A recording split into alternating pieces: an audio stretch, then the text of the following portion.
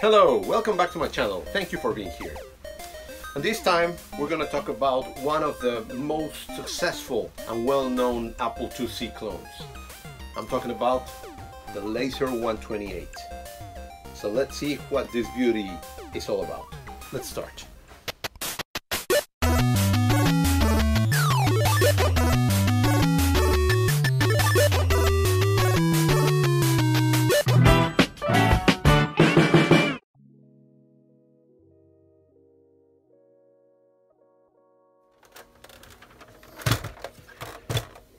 Here it is. The Laser 128 was one of the most successful clone computers from the Apple IIc era, and this is the latest version. This is the 128EX2.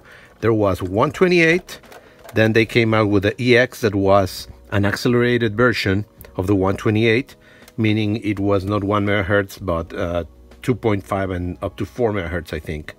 And then the EX2 was the same thing, a competition for the Apple IIc Plus, but it had a 3.5 drive instead of a 5.25.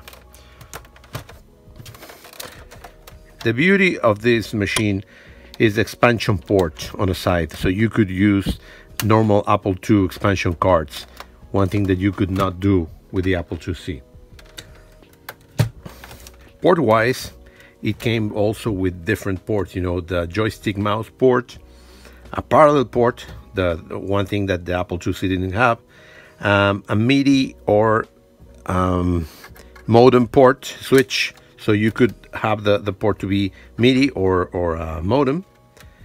Then it has a special video port that we're going to talk about it a little bit later. Also our composite, external drive, modem and printer, and the power supply. And the power was the same connector as the Apple IIc, so you could use an Apple IIc connector if you wanted.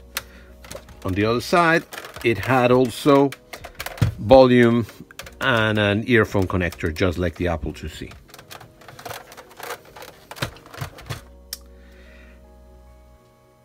Lately, there's been a lot of information and videos about the Laser 128. You know, it's a very popular machine, and a lot of people like it a lot. I like it. It's nice. I have my doubts about it, and I'm gonna talk about that later. But you know, overall, it's a great machine. I'm not gonna talk too much about things that people have been repeated already, so I'm gonna try to just show what it was available for it, as it hasn't been shown by some other people. I'm gonna start with expansion first. So the first thing that they had was an external floppy drive, so you could connect, you know, and for this one specifically, it was important to have an external floppy drive because it was a 3.5 internal one, so you could connect a 5.25 external, and you will have compatibility with 3.5. Other thing that they had was, of course, the external 3.5. These could be used by the one that had 5.25, and of course this one too, as a 3.5 floppy drive. I'm just going to put the power supply. It was a little bit smaller and a little bit less heavy than the Apple IIc one, but it was still, you know, what they call the brick on a leash.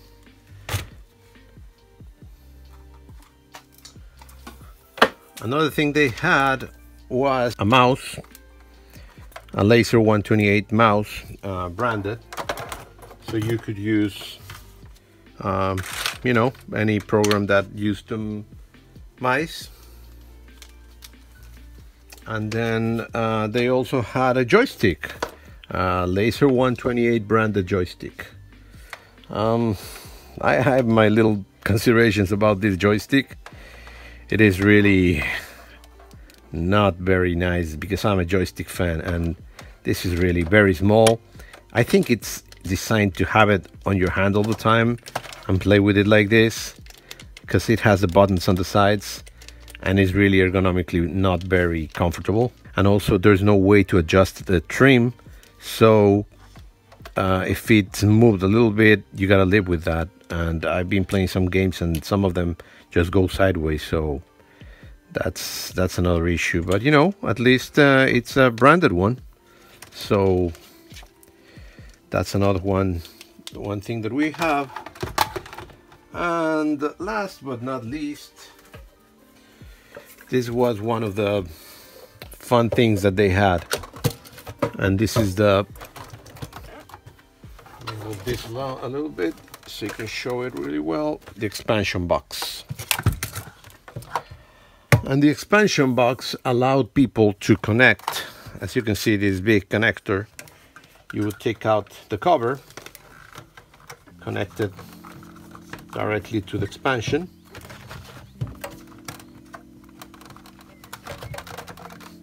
and then in here you can actually open it, and there's two more ports, port 5 and port 7.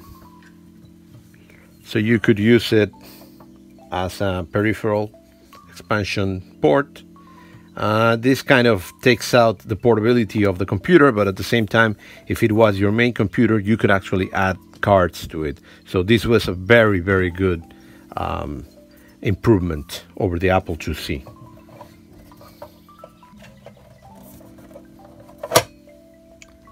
Later in the game, Laser came out also with a 3-button mouse. So that's another fun thing, and I like this model a lot better than the original one. It's kind of the same form factor. The only thing is that they added the 3 buttons instead of 1. So it's a nice, improvement, maybe. I don't know what are you going to use these 2 buttons. Maybe they were like the function keys that you can program them. But it's a new feature. It's a nice feature, nice addition.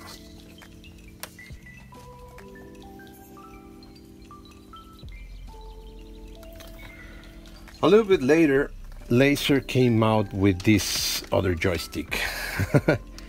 And again, I'm not very happy with the joystick, but actually this joystick was for both the PC compatible Laser, the Laser Turbo XT, or the 128 series. So it was basically Apple II and PC. It looks a little bit like the Craft KC3, but the buttons are crude, and it's not, at least you can change a little bit the position and fix it. And of course has a connector for the old Apple II internal connector or the external one. I'm sure I must have the other adapter for the PC. But again, this is also big, crude, but it's another one of the Laser. And the last item I have in the collection is this Laser 2400 modem. So if you want to connect like the pros, you want to use a Laser modem.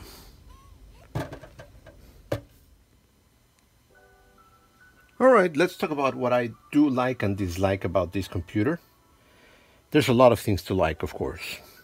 It's a beautiful computer. It's a really nicely designed computer. It has an extended keyboard. It has function keys, a thing that the Apple IIc did not have. And it has some cool features like the mono and color switch that allows you to switch between color and monochrome for certain applications like the Apple II desktop that I love. So it has several buttons for turbo, a disk LED, so it shows you when the disk is running, caps lock, and the power. So let's turn it on and see it. And there it is, booting up. There's nothing, of course. Let's put a floppy and restart it. And this is what I don't like. The keys over here are kind of the worst keys I've ever used. Well, one of the things that I really like about this computer is, of course, the ability to add some cards to it. And which would be the better card to test it with. So let's see how it works with this. And this is a fast chip accelerator from Plamen.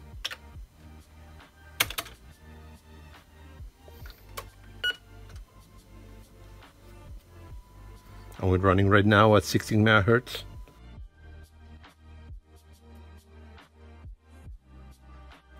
And this test is going to be better with a game, I think. So we're going to do this with a game in a minute. All right, I just realized that, you know, I cannot be testing without a joystick and some good game. And honestly, I'm kind of, I don't like to wait too much. So let's turn it off. And let's connect something faster. And that's my WDrive. So that's another thing I like about this computer. It's very compatible. Let's also test my converted monitor. For that, we're gonna have to take out the drive.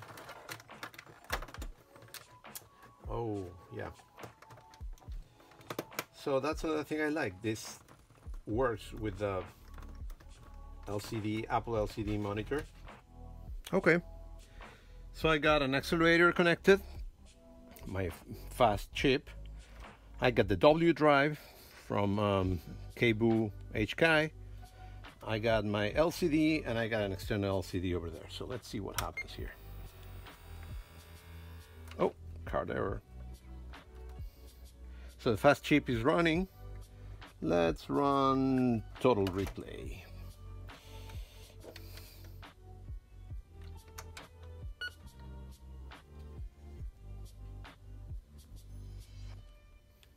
There we go. Total replay.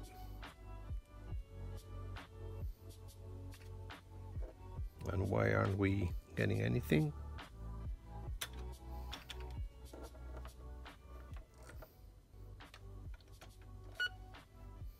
So let's run a normal game called Retro Fever, one of my favorites. Here we go, we're running out of the soft SP, WDrive, and it's loading the game. And here we go. And of course it sounds like that because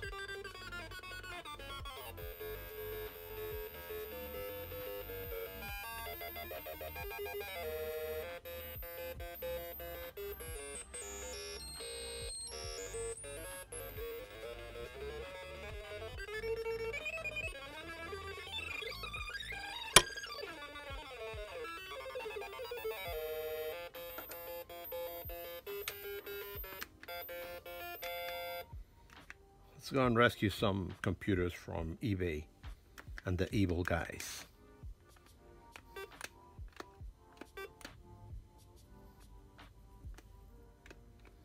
They want to get my computers, but they won't get it.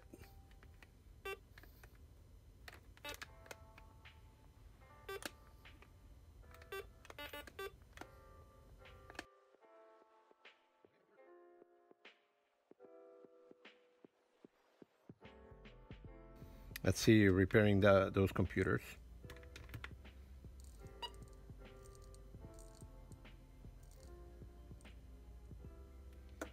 Anyway, as you can see, this is a good computer. It runs a lot of good things.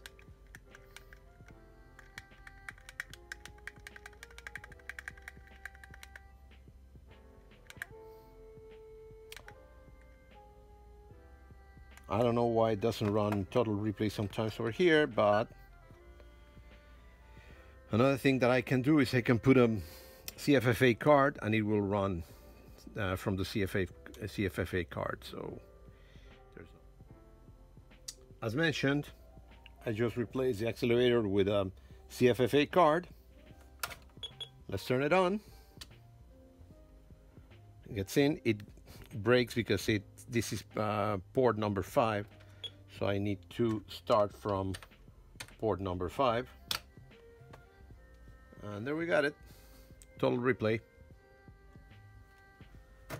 So there you have it, folks. This is the Laser 128EX. It's bigger than the Apple IIc. This is actually the one that we should compare it with, the Apple IIc Plus. Again, you know, bigger, thicker,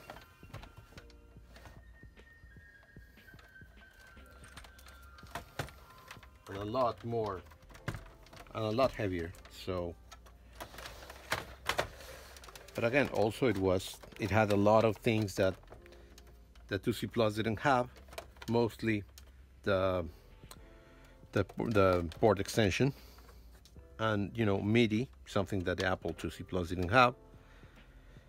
But, you know, overall, it's a great computer. I like it a lot. And I just wanted to show you an overall of the, and I think nobody has shown an EX2 right now.